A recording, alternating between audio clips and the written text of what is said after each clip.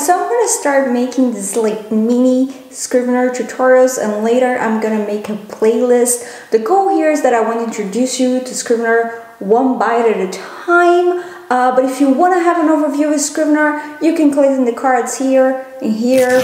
I should memorize where they are, and to check my full Scrivener tutorials. But anyway, if you're just getting started with Scrivener and you already have your project on Word, first thing you want to do, you want to convert that project to Scrivener. So suppose your project is divided into several doc files. So you want to import those files to Scrivener, and the way you do that, you go to File and Import and Files, and then you select your files. Scrivener creates the text for each one of those files. Think of these texts are scenes in your novel. Now you can do whatever you want. You can change the title of those scenes, you can rearrange them in any way that suits you. But suppose you have your entire project in just one big doc file. You have two choices. You can either import the full doc file. It's the same process as we did before. The only difference now is that I'm importing just one file.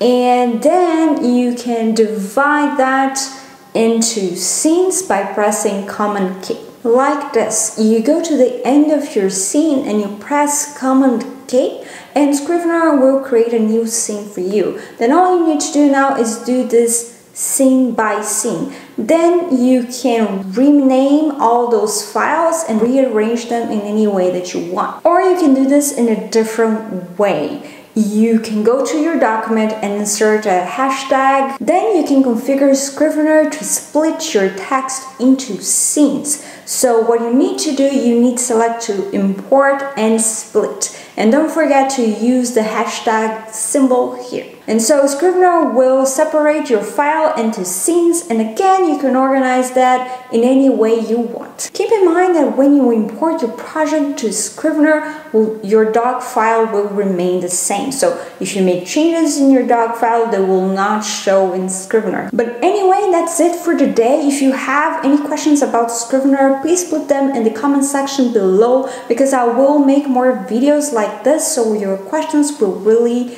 help me. And if you like this video, please hit the like button and hit below. And if you want, you can subscribe to my channel. I'll see you guys next time. Bye!